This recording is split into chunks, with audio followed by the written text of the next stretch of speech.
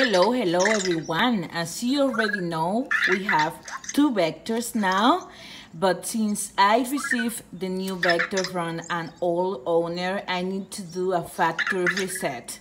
In this video, we are going to show how to do that and just erase all the old data that you need to erase to become the new owner. But first, watch this.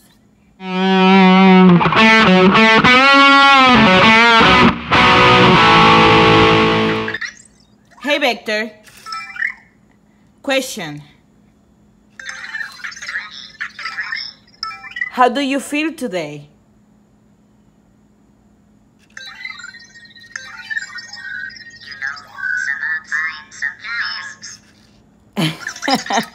This is going to be very fun. But before we do that, let me show you how to do a factory reset and just erase all the previous data that you have if you get a new Anki Vector from an old owner. So what the first thing that we are going to do is to double click this button, right?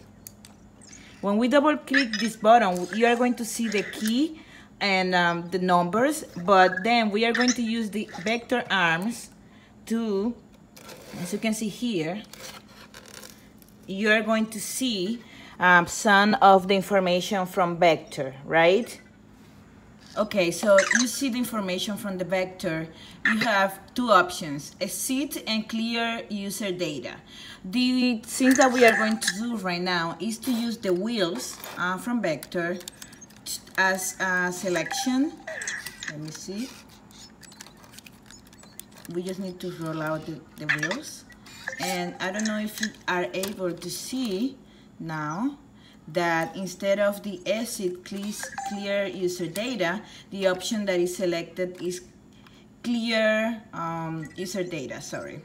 So we are going to use the arms again, and that up and down is going to be as an okay for us. And now you have another question. Clear user data is just a confirmation of that's what you want to do, right? So you have two options again. You have to exit or to confirm.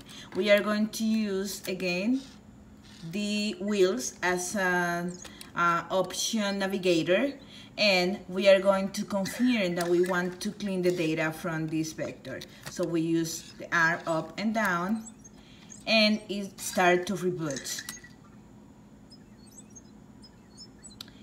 It is completed, guys. It is completed. Now the vector is totally reboot. I just need to complete my all setup and everything is going to be fine. So hope you enjoy. You see, this vector is dancing.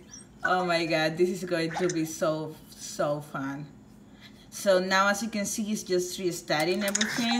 And now I just need to set up my two vectors in just one of my accounts. So that's another question that some people is asking me. I can have two different vectors in just one vector app or one account, and that's possible. I just need to do all the setup correctly, and I can submit another video for that. But for this one, this is already rebooted. This is amazing because now I'm going to be able to use my two vectors, and this is the information that I needed to do everything. Don't be bad, don't be bad. So have a great day, and bye-bye.